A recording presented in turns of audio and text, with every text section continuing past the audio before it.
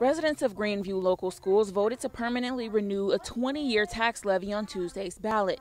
Unlike in most school districts, the 0.5% levy will use income taxes instead of property taxes to fund general operations, including teachers' salaries and benefits.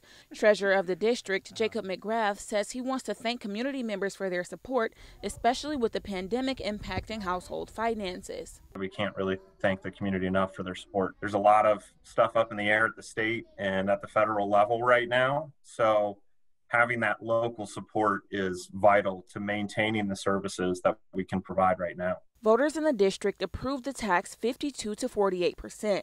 McGrath says he believes the district has been able to continually renew the now permanent levy for the last 20 years due to their reputation for fiscal responsibility. Well, 2 years ago, we did an HVAC project that actually ended up saving our purchase services over $100,000 last year. We cut our energy cost at our middle school in half last year. He says they've also found alternative measures to accommodate an overflow of students at the middle school instead of building an addition. The most beneficial aspect of the levy's approval, he says, is the sense of stability it will offer for students going forward.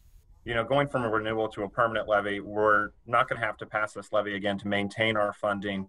And that really gives us the security of maintaining the services that we provide right now to students without having to go out and ask for the money again. Lauren Mixon, 2 News, working for you.